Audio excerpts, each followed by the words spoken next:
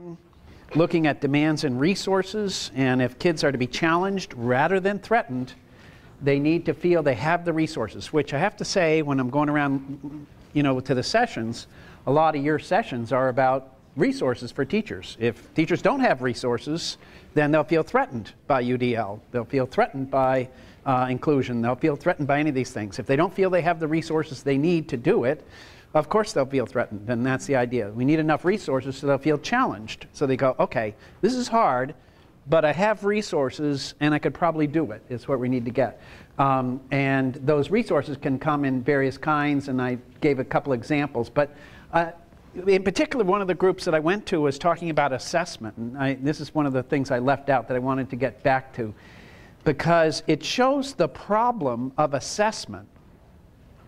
That when assessment is in this same category, which is an assessment is this, and assessment people think they're measuring knowledge, usually, sometimes skills, more knowledge than skills, but they think they're measuring this. They don't think they're measuring this.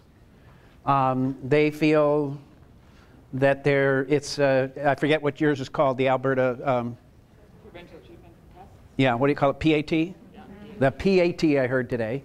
So the PAT, I'm sure those people say, we're not measuring affect. That's not what we're doing. We're measuring content. Did the kids learn what we want them to learn? Did they learn the skills or whatever? But I'm telling you, for sure, they are measuring this. They are putting an affective demand on the students, and they're measuring it. They just aren't aware they're measuring it yet, but we will make them aware.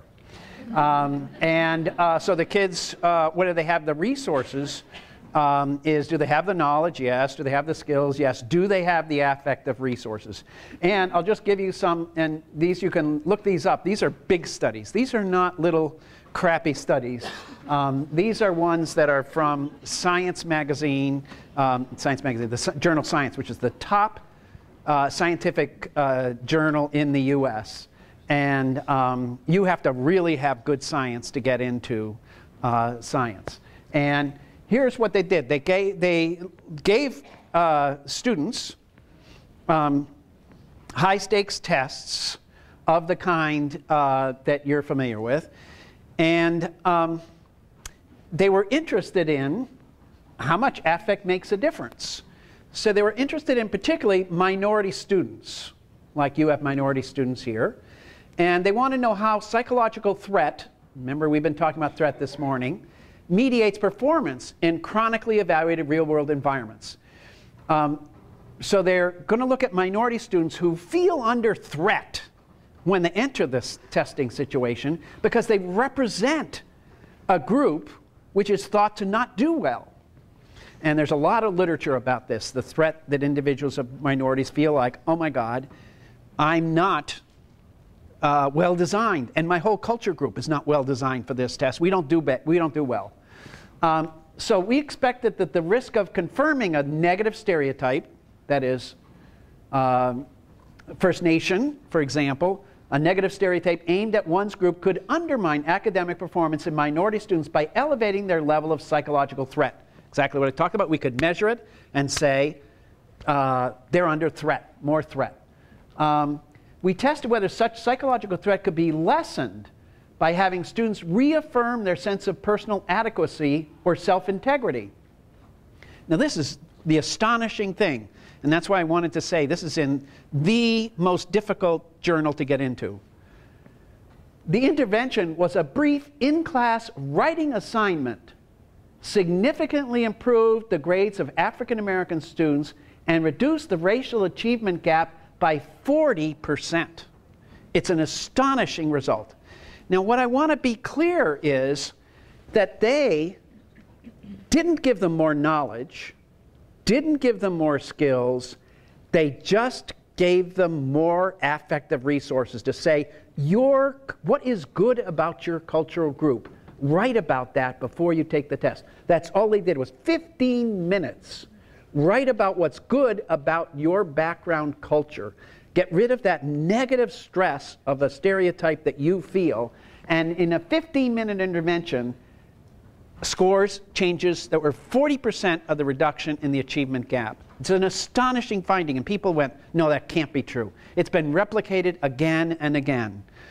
So what does that say? It says that that test, 40% of the variance on that test is actually measuring the threat those kids are feeling. That's what it's measuring. We are measuring the fact that you don't feel good about yourself.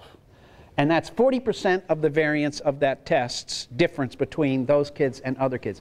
Huge effect. So if anybody says to you in your PAT, is it PAT, we are not measuring affect. You say, oh, on the contrary, you are measuring affect. You're just not aware you're measuring it. You are measuring it. And by the way, the people at the big testing companies in the US, ETS and so on, they are aware they're measuring it now, and they're worried about it because people are saying, oh, it's just a test of affect, or at least that's a big thing about it. Sorry, I didn't highlight this one yet. I just want to get this out. Promoting interest and performance in high school science classes. So they were interested in the same kind of thing. What would be the way to improve performance of underachieving students in their science classes? The first thing you think of is teach them, get a good teacher about science, teach them more science. But in fact, what they did was, our results demonstrate they did the same kind of thing. They worked only on the affect. Our results demonstrate encouraging students to make connections between science course material and their lives, their personal lives, promoted both interest and performance for students with low success expectancies. They didn't find it made any difference to connect to your personal interests for the high expectancy kids. Those kids did well in the test no matter what. For the kids who are low achievement, low success expectancy, they found a big effect for connecting the science to their real lives. Here, the effect on performance was particularly striking because students with low success expectancies improved nearly 2/3 of a letter grade in the relevant condition, blah, blah, blah. And what they conclude is that, and I just want to say that this is on the guidelines you looked at, making things authentic and relevant is a huge effect. 2/3 of a grade, huge score improvements. Not teaching science, only making it relevant for the low achievement students made the big boost. So when people say, what are you doing about my test scores? You should say, one of the reasons I'm doing UDL is because I want to improve test scores, and I get it that test scores are heavily influenced by affect. So I am paying attention to that. I am designing in a UDL fashion so that test scores will in fact be better because they'll be less measuring negative affect. Okay, is everybody with me on that? So I thought that was great to come up. So when people talk to you and say, we got to improve those scores, we got to teach that hardcore science, you say, no, we need to do all 3 UDL principles.